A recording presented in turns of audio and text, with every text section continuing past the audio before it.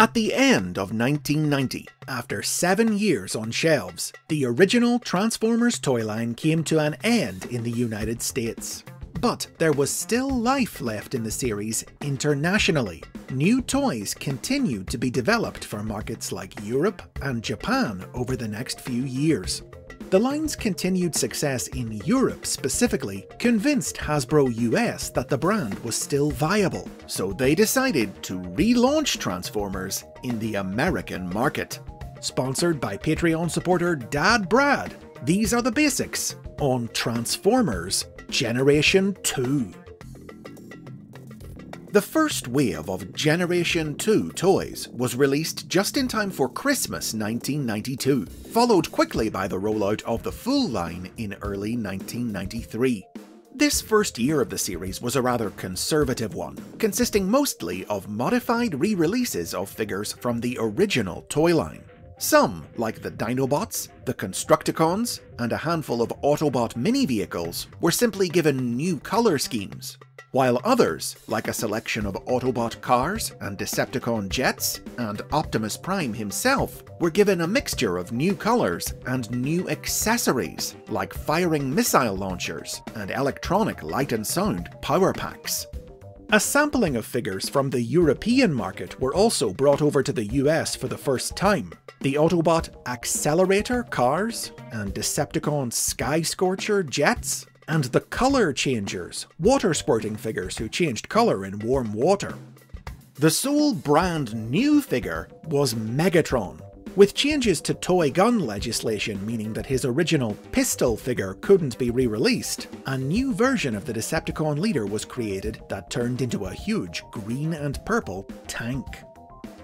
Topped off with redesigned Autobot and Decepticon insignia, the line was a combination of old and new that exemplified the decade's excesses, loaded with big guns and loud colour schemes, advertised by TV commercials featuring the exciting new technology of CGI animation. All to say that these weren't the crusty old Transformers of the past, but hot new bots for the super cool 90s.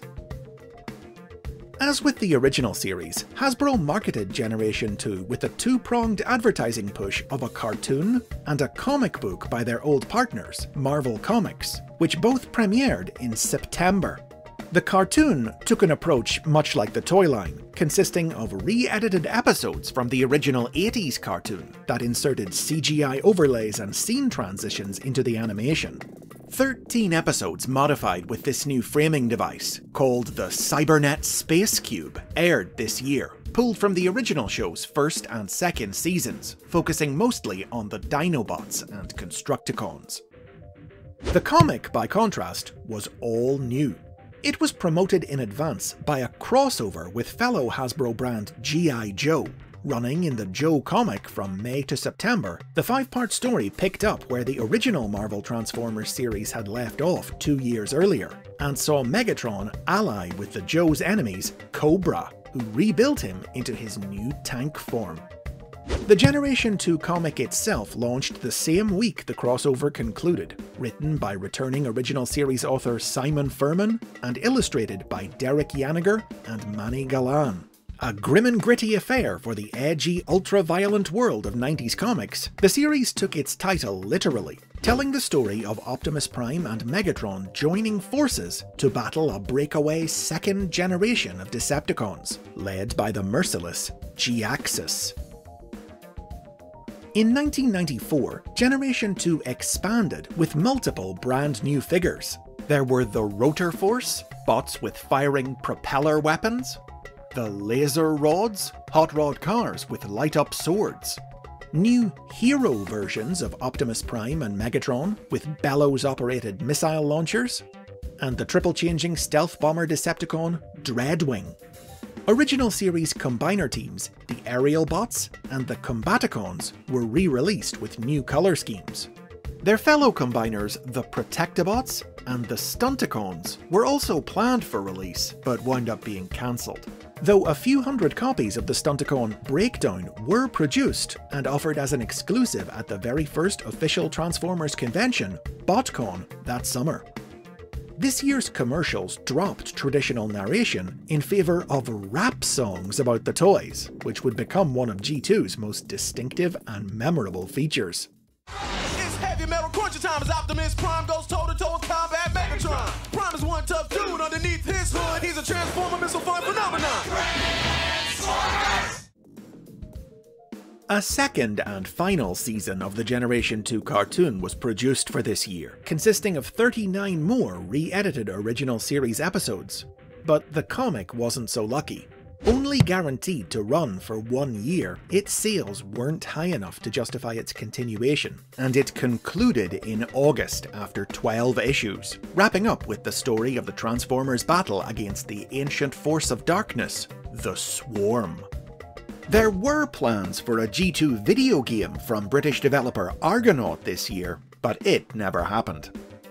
It was also in 1994 that Generation 2 launched in Europe. The toy line here was slightly different from the American one, as in addition to the figures released in the US, it also included all the original toys that had been developed for the European market the previous year, now re-released under the Generation 2 banner. These included the Obliterators, bots with trailers that converted into missile-firing battle stations, and the Lightformers and Track-Ons, who came with weapons platforms that used light piping to simulate laser fire, along with a new European exclusive for this year, recolors of the spark-shooting Sparkabot and Firecon toys from the original series. To tie in with the launch, British publisher Fleetway Editions released their own version of the G2 comic in the United Kingdom, which opened with an original two-part story by Furman and artist Robin Smith, then segued into reprints of the Marvel series. But it was a pretty dismal failure and was cancelled after only 5 issues. 1995 was the first year of Generation 2 to consist of all new product, but it would also be the last. This year saw the release of the Cyberjets, highly posable jets with built-in missile launchers, the GoBots, small bots who turned into Hot Wheels-style cars, the Auto-Rollers, Decepticons that automatically converted between modes when rolled back and forth, the Laser Cycles, motorcycles with light-up weapons, and the centerpiece of the year, a heavily armed light-up laser version of Optimus Prime. Sadly, by this point, as evidenced by the cancellation of all its major supporting media, the line was struggling. Hasbro tried a few tactics to refresh it, offering new pop-up trading cards as pack-in promo items with the figures, and actually dropping the Generation 2 subtitle from the packaging in the US. But with sales slumping, the end was inevitable. Generation 2 was cancelled halfway through the year, leaving numerous planned figures unreleased. Of these cancelled toys, 4, the Power Masters, bots with pullback motors, were released in Europe and Australasia, but the others, including 6 new mold GoBots, 2 new mold Auto-Rollers, 4 spring-loaded Flip Changers, and an assortment of recolors, remained unproduced. It was a sadly similar story in Japan, where G2 was launched this year. The first new Transformers product released in the country since 1992, the line consisted of a small cross-section of the American figures, supplemented by pack-in mini-comics and full-colour spreads in the monthly TV magazine by artist Hidetsugu Yoshioka.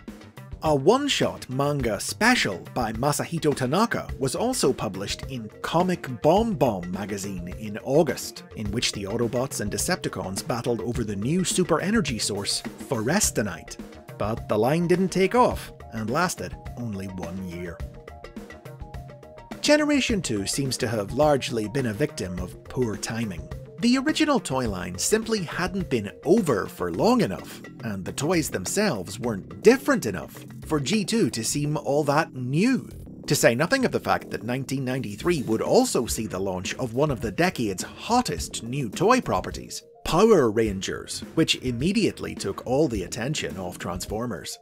Realizing that if the brand was going to survive, it would need to move in an entirely new direction, Hasbro handed Transformers over to its recently acquired subsidiary company, Kenner, to experiment with, leading to its reinvention as Beast Wars, bringing a new wave of success in the late 90s that ensured Transformers would be around for decades to come. Though it wasn't a big success story, Generation 2 has had a long-lasting legacy that's still impacting new Transformers series today. G2 toys marked a notable increase in articulation over the original series that would only grow to become a standard feature of future lines, and many of the figures have been recolored and re-released in other series over the years, with even some of the cancelled toys eventually being made available this way. The Flip Changers were finally released in 1997's Machine Wars, while the Auto Rollers saw the light of day in 1998's Beast Wars 2nd, and 4 of the 6 GoBots were dusted off for 2001's Robots in Disguise. And many new toys have been produced that pay homage to Generation 2's original characters and to the line's iconically 90s colour schemes, including a special 2010 BotCon exclusive G2 themed set, accompanied by a new comic that introduced the G2 characters into the world of the original cartoon. And most recently, in 2023, an entire subline dedicated to cancelled G2 recolors in the Transformers Legacy toy line. Sadly, unlike the original Marvel comic book, the Generation 2 comic has rarely been reprinted, and modern continuations of the Marvel Comics universe, like Fun Publications' Classic Verse and IDW Publishing's Regeneration 1, have ignored its events in favour of picking up where the original series ended and taking the story in a different direction. Nevertheless, it's made several significant contributions to Transformers canon. The Swarm would be tied to the origins of the Vok, a mysterious race of aliens from the Beast Wars cartoon. Comic villain G-Axis has become a recurring character with multiple major appearances in new comic stories, and he's even made the jump to toy form several times. Most recently, both he and his second-generation Decepticon minions received figures based directly on the art of the G2 comic in the Legacy line. Also, Simon Furman would tie off the comic's unfinished story in an unofficial novella titled Alignment.